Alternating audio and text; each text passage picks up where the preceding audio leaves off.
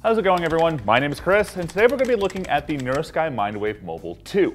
Now, you may be thinking to yourself, well, we just saw you here a couple months ago talking about the same exact product. No, you didn't. We were talking about the Mobile Plus. This is the Mobile 2, and there are a couple of changes between the two versions. We're going to go over those and show you what we think. Get the pun? Internally, the MindWave Mobile 2 is very similar to its previous iteration of the Mobile Plus, but the major changes come from the headset's appearance. Everything about the MindWave Mobile 2 has been improved to make it more ergonomic.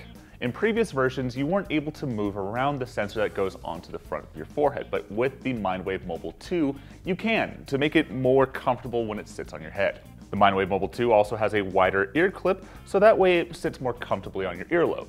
And the MindWave Mobile 2 also has a T-shaped headband, so that way you have a more secure fit when putting it on your head, and that way you won't accidentally fall off when you're in the middle of a project. Internally, the Bluetooth module is now dual mode, so that way you can do Bluetooth Low Energy and Classic Bluetooth. The TGAM module has been improved from the 2.9A to the 2.9B. There's no longer a CD included in the box, everything is just downloaded, and there is a QR code that will help you get started.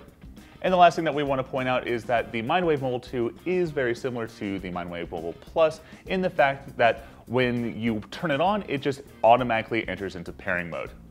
We went into quite a bit of technical detail on the MindWave Mobile Plus video, so if you're wanting to get a little bit more nitty-gritty into that, check the description below for the link. And those are pretty much all the changes for the MindWave Mobile 2. Now, it still needs a AAA battery that is not included in the box. It still features over 100 different apps that you can play with, test, or do anything else that you want to do with your brain power. So if you're looking for a good EEG or electroencephalography device, the MindWave Mobile 2 is a pretty good product to pick up.